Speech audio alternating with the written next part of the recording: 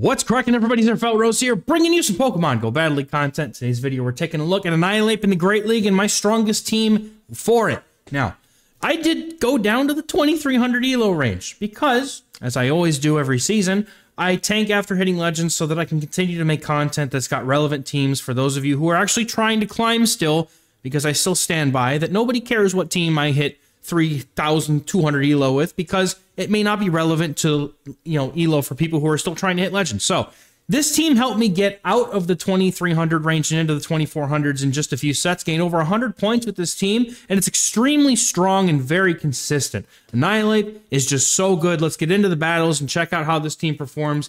And keep in mind as well that, we're in the 2,300 ELO range. And I don't think anybody who's ever been in there would ever argue that the teams down in that ELO range are just absolutely, wild sometimes. So it's very inconsistent, and I'm hoping that this team will be just what you need to get out of that ELO range if you're stuck in it, and if you're out of it, or in another ELO range, it'll still be enough to get you up higher in the rankings. Not to say that there's anything wrong with this ELO range. I don't want to be, taken out of context there, but it's just, that's a perception that I'm not the one who came up with it. I'm just saying. So Lickitung is the safe swap on this team. It's also an extremely good core mate to Annihilape, and Skarmory as well, being an extremely good core mate to Annihilape. So two very strong cores on this team. Lickitung is going to be mainly used to bait out a steel type like Registeel, Bastiodon, or whatever that thing is that, you don't want your Skarmory to see. Now, thing is here,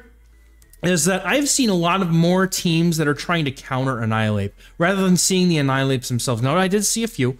Out of probably like the 4 sets I did with this team, I saw maybe 2 Annihilapes, and this is one of them. And then the other sets that I did on the Saturday stream, I saw a few more. Now, speaking of streams, y'all need to come check out the stream 6 p.m. Eastern, Monday, Wednesday, Friday, and on Saturday at 1 p.m. Eastern. Tons of free memberships just got given out over the weekend by a beloved member of my Discord who just selflessly came in and started handing them out.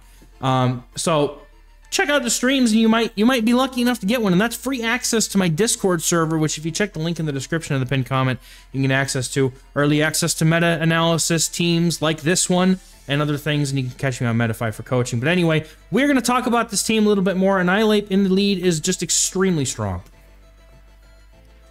Lickitung's here as the safe swap for you to go into in a bad lead, right? This isn't necessarily going to be an instant pivot into Lickitung every time you get a weird lead or a neutral lead like you would normally do with ABB teams, because this is not an ABB team. This is more of a balanced team where all the Pokemon involved, excuse me, don't really have any typings in common, other than they just both core really well with Annihilape. Now, when it comes to Whiscash, I always go for that Shadow Ball and eat the first move, because I know that there's going to be a Skarmory in the back, and I want to keep my Skarmory loaded for whatever's in the back, because typically there's going to be a Dragonair somewhere as well. So I'd like to keep that in mind, so I'm using my Lickitung here to bait out that Skarmory. And if the matchup's really not that bad, you're gonna see in this matchup that the Skarmory actually gets pretty low when dealing with Lickitung, and my Lickitung's not the best IVs either, right? Perhaps if I had a better bulk on my Lickitung, maybe this would be a slightly different story. But for me, I'm gonna just take the Sky Attack. My Lickitung hangs on with 1 HP, and I almost don't even notice it. But I go for that Body Slam. Gonna be able to take the Lickitung. Now, again, if I had like a few more HP, there's a very solid chance I could have licked that Skarmory down.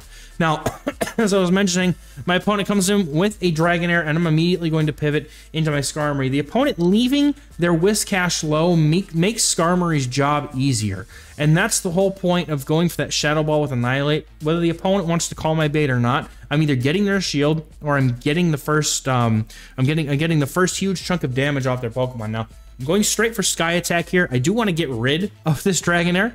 And at this point, they do give up their second shield. I'm safely going to give up my shield. Or no, I'm not going to give up my shield. I lied. I'm going to finish this game with Annihilape. I'm thinking of a game that you're probably going to see very, very shortly here. Opponent is dumping all of their energy here, which is fine. I'm going to swap into my Annihilape, and I'm going to be able to counter down the rest of this trainer's team. Have a shield for my Annihilape. The opponent has just their Whiscash now in the back. Going to go for the Ice Punch to finish it up. It's a good game. Now, these are the last 2 sets with the team that I played. It ended up being a 7-3 run, but it was good enough because it showcases a lot of different matchups, and I think that that's really important. So for Lickitung, I like to go for 7 counters, 1 short of the Shadow Ball, and then I like to swap into my Lickitung because then if they want to throw the Power Whip, I can catch it on my Lickitung. Interesting thing about the Annihilape matchup with Lickitung is Annihilape does win it unless Lickitung lands a Power Whip. And I believe that's in the 1s. If it lands the Power Whip, it can win the 1s. Pardon me, I'm still getting over my cough. When I lure out a Bastiodon, this is fine, because again, that's the one thing that Skarmory just does not want to see. Even with Steel Wing, even though the matchup's a little bit better, I still would much rather not have this matchup. It also gives me an opportunity to get my Annihilapes a little bit of farm here, and the opponent, if they want to go for a full farm down to my Lickitung, they're going to have to put up a shield at least, well, not in this case, but in some cases it does happen, especially if they let you get ahead on energy now. Bastiodon does not hit very hard, so I can let this go. It's just a flamethrower. It does, you know, a chunk of damage, but I don't want to give up a shield for it. Especially because I know that them having that Lickitung, the energy that I'm about to get, it's not worth giving up a shield for because the Lickitung still has that Power Whip loaded, and I would rather not force myself into a situation where I have to expend both shields for that, right? So, I'm going to go ahead and swap into my Skarmory. I do tend to let my Skarmory sweep with shields here. It's very good at doing that, unless obviously, unless the opponent's, you know, stowing a Lantern in the back. There's nothing about Lickitung that really says swap in your Lantern, so if you get a Lantern in the back, which certainly happens, unfortunate, my opponent for some reason is not shielding anything. I would like to think that the Azumarill in this matchup was their win condition because Lickitung with 2 shields is not going to be able to take out the Skarmory and the Annihilape here. Now, because the body slams do almost no damage. So, but just, you know, hindsight sort of thing. The trainer may have had a different plan in the beginning, and maybe in hindsight, maybe they may have realized that, you know, the Azumarill was the better win condition, but that's okay. And in this, and like I said, just because I'm in the 2300s doesn't mean I'm playing against trainers who have no idea what they're doing. Like, there are definitely plenty of really solid trainers down here. They just are. It's true. I know quite a few of them personally, but so next game, Annihilape into Dragonair. So what I like to do here is I like to go for an Ice Punch CMP, give up my first shield to my opponent as they give theirs to me. And what this does is it gives Lickitung an edge because Lickitung loses this matchup in even shields, okay? Because of the fact that, you know, your Dragonair and the Lickitung get to the moves at the same exact pacing. Now that I have a huge energy, or not huge, a huge HP advantage, now I can just bring in my Lickitung and I can force them to swap. I imagine that there's probably, you know, Bastiodon and something else in the back. That's just normal. You know, very often I see the D-Nairs have like an RPS backline. So the opponent actually has a Skeleturge in the back, which is a little bit scary. Because Lickitung is the only reasonable answer I have to a Skeleturge. And so, thankfully the opponent decides not to go for that shield, but I have to go for a Body Slam. I'm not getting another Power Whip. So I'm going to have to go and just do my best here. I'm hoping that the opponent maybe wants to throw the Shadow Ball right away. So I'm going to shield this up, thinking that maybe they're going to go for Shadow Ball first. My opponent goes for Disarming Voice, playing that exactly the way they should. They played that very perfectly, knowing that, you know, let's bait and then go for the Shadow Ball, knowing that they could throw both back to back without throwing a single Incinerate. Now I'm out of shields, and my opponent is going to have to come in with their next Pokemon, and I'm not sure what it is yet. So the opponent now comes in with a Lantern. I immediately pivot into my Annihilape, and even though it's Lantern, they get to a move. It's a Surf. It's not going to quite KO. But my only way to win this here is I get a bait with an Ice Punch and then land a Shadow Ball. And like, in the moment, that was my brain was like, hit Ice Punch. Should have hit Shadow Ball in case they didn't shield, but I quit. I top left because I know I lost. All right, getting into the next battle, we got an Annihilape on a Lickitung. So once again, going to go for 7 counters and make the swap out. My opponent swaps immediately. So here's the deal with Gligar swap-ins. If you see a Gligar come in and you're 5 counters or less away from the Ice Punch, go for the Ice Punch and then swap. You get a free shield and you come in with Skarmory. If they instantly switch, they get to the Aerial Ace before you get to your Ice Punch, so it's better to just immediately swap in Skarmory. And don't bring in your Lickitung like a bozo, because that's exactly what I did on an accident. So me misclicking did cost me a game, so don't make that same mistake. Make sure you bring in Skarmory to the Gligar. Now I go for an undercharge here because I have every intention of fully farming this down, realizing that my Skarmory has a very positive snowball matchup into Lickitung. If I can get this farm down, it's going to be very difficult for the Lickitung to be able to simply just, you know, do anything about this. So my opponent hard swaps out of their Gligar into the Lickitung to avoid getting farmed down. They go for both shields down here. I'm going to go for a shield as well because I'm expecting this to be a Power Whip. And I bring my Annihilate back in here because I don't really want to deal with a Lickitung here. It's pretty miserable. And I can still get a lot of leeway with my Annihilate, but I'm fine with giving up a second shield here if I have to, because Lickitung by itself is basically a shield. Unfortunately, my opponent is able to get to a last-second Power Whip here before I go down, so I am going to shield this up, but... excuse me, but I realize that their Gligar is super low, and if they come back in with it, I have an Ice Punch ready to go, so I'm going to let the Ice Punch loose just to guarantee that they're not going to be able to get anything off on me, and they have an Azumarill in the back. I get to the Shadow Wall before I go down, just barely, and then my Lickitung gets to come in and clean up with a Power Whip, and that's going to be a good game here. So this team is extremely consistent. You kind of, you want to use it, dance around a bit with it if you need to. Make sure that you're putting your matchups in the right place, making some good calls. I come in with my Skarmory here to force the opponent to throw energy so they can't just dump a Hydro Can or a Hydro Pump into me or something like that. They will be forced to throw because Skarmory does get to its move and it would KO. So they just go for the play rough, doesn't do enough damage, going to go for the power up, finish this game up, and that is going to be well played to my opponent.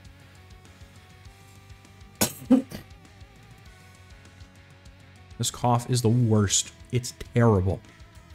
I can't breathe without feeling like I have to cough. Anyway, we get Clodsire on the next lead here, and this is kind of neutral into most of the team. Skarmory obviously is a really good matchup. Annihilape's able to resist any poison damage, any rock damage from Stone Edge. Earthquakes are fairly uncomfortable, so I go for a catch on my Lickitung to get the Earthquake off of Annihilape, and they go for a Sludge Bomb bait, which is fine with me. And then they swap in Guzzlord, that old Poison Dart Core.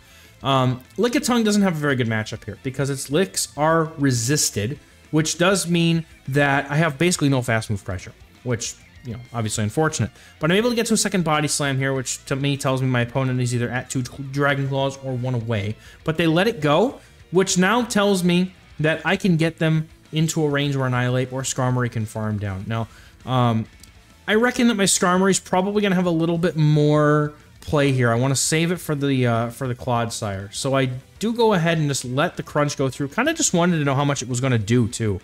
Gives me some extra energy in case the opponent comes back in with Clodsire, but they come up with Jellicent, and now I feel like I'm in a very tough position because Jellicent is not a good matchup for Skarmory. It's not a good matchup for Annihilape, especially with my Annihilape having no HP and having no energy and low HP.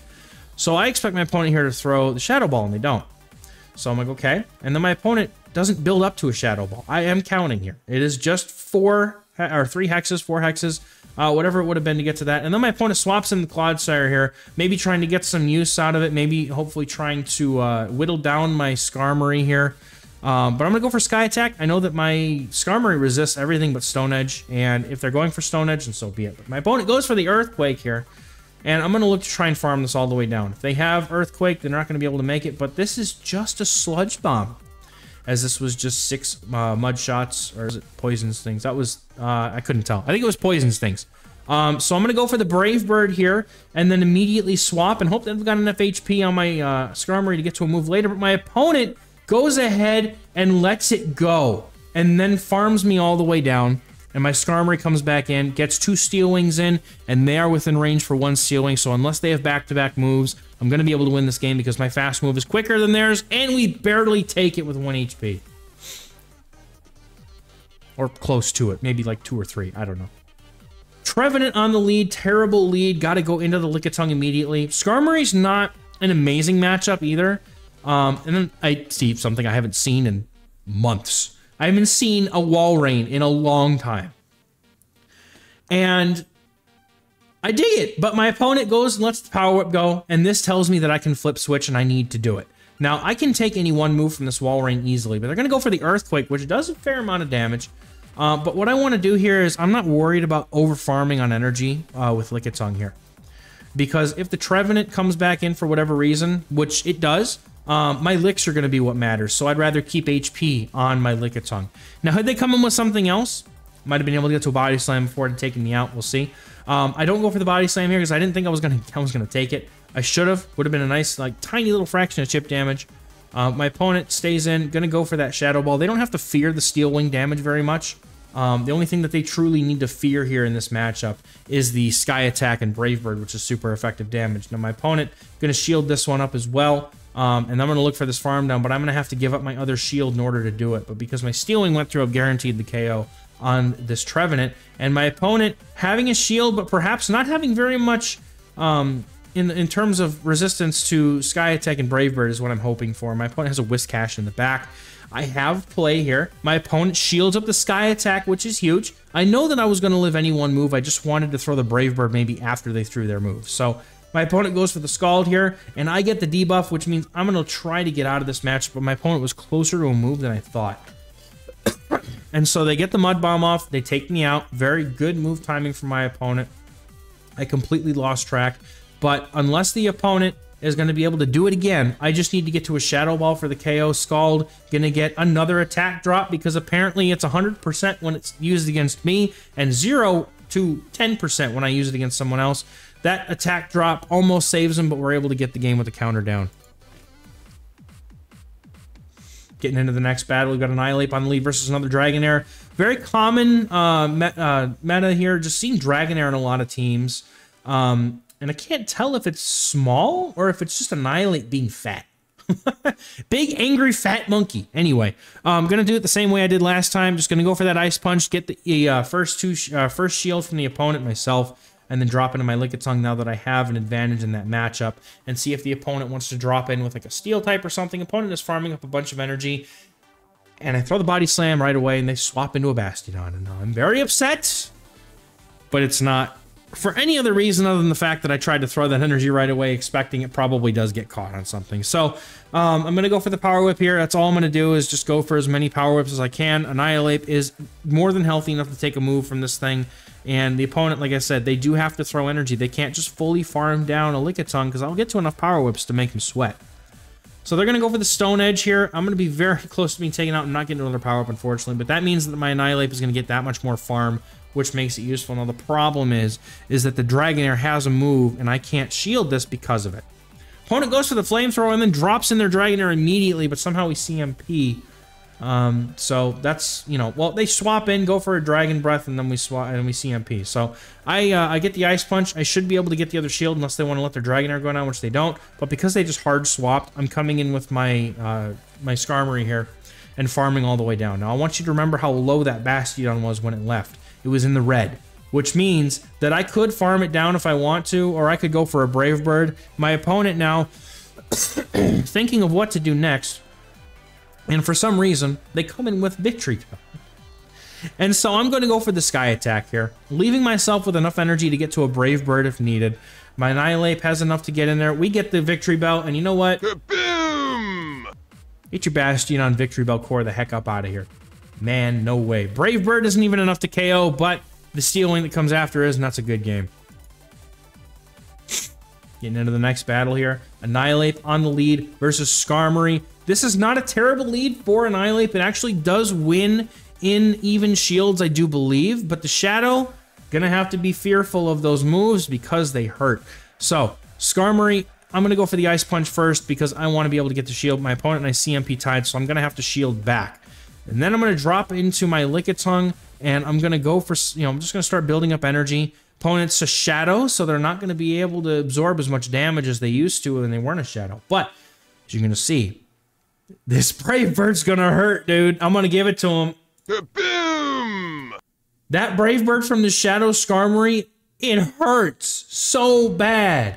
Lickitung gonna be able to get to one Body Slam and go down here, and then Skarmory's gonna come in. And I have to figure out what's in the back. I'm not 100% sure, but I would have to guess that it's gonna be a Mudboy because that's the most common thing you see with Skarmory on the lead. So I'm gonna over farm here. I'm actually gonna look to farm all the way down now that they've thrown energy. I was thinking about whether I should throw or not, but now that they've thrown, I'm just gonna go ahead and go for that farm down. And the Skarmory not doing so hot, getting close to going down.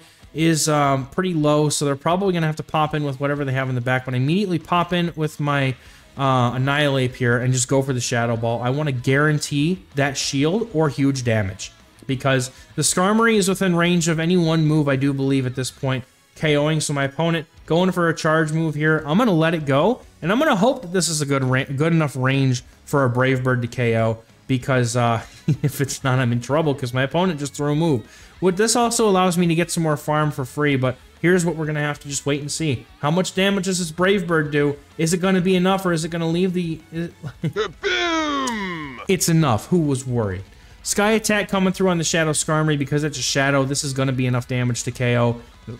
It's going to be a good game. Oh my god. It just comes up out of nowhere sometimes. I hate it. It's awful. Cofagrigus on the lead in this game. Again, just like Trevenant, going to go straight to the Lickitung. My opponent comes in with a Azumarill, which tells me they don't have a hard Lickitung answer, which also tells me I can flip switch here, which I really need to do, because Annihilape really can't farm down Azumarill that well, and Skarmory, I would much rather have Skarmory on Cofagrigus than I would have Annihilape. Just taking super effective damage from all the fast moves, it would go down very quickly. So, gonna go for a Body Slam bait here. The day that I can go through a video without coughing my lungs out, it's going to be great. I can't wait. I can absorb any one move here, and I'm going to eat a Hydro Pump, because why not? I'm going to go for another Body Slam here before the opponent's going to be able to get to a charge move, and then Body Slam at this range will become very close, if not enough to take it out. Opponent comes in with a Sableye. I'm going to go for this Power Whip here to do huge damage to the opponent. Now, I know that Annihilape is not an amazing Sableye counter, but if I had to pick one, I'm bringing it in against the Sableye. Because they can't go for return, so they're going to go for the Foul Play. And they should be 6 away from their next Foul Play, which tells me that because they threw right away, I can go for the Shadow Ball. Shields down. This is going to hurt. So, going for that Shadow Ball. Boom! Taking out the Sableye, Cofagrigus in the back gets the farm it needs. I come in with my Skarmory. My opponent has no shields. I just have to make sure that they're not going to be able to catch on that Azumarill. And so what I'm going to do here is I'm going to shield once, and I'm going to over-farm here a little bit until I expect... I was waiting for it. I knew they were going to go for it. Going straight for the Brave Bird, and at this point, I'm hoping it's enough, because Cofagrigus is kind of bulky. And it is, and we get the win. Boom! So, all in all, as, you know, Home Slice Henry's all in all, right? So, basically, this team, very strong, picking up a 4-1 to get out of the 2,300 elo range into the mid-2,400s with this team. It's a very strong team. I think that it's it has to be one of Annihilape's best teams, because it's so consistent and so strong. I had mostly, actually, I don't even think I had a single negative set with this team. Once I picked it up, it was all positive. 3-2, 3-2, 3-2, 4-1. And I was able to make some good elo traction with it, and I know that you can as well. Let me know in the comments if you have a good Annihilape team that you've come up with for this rotation or in general for this season. And I'll catch you guys in the next one. Thank you very much. Bye-bye.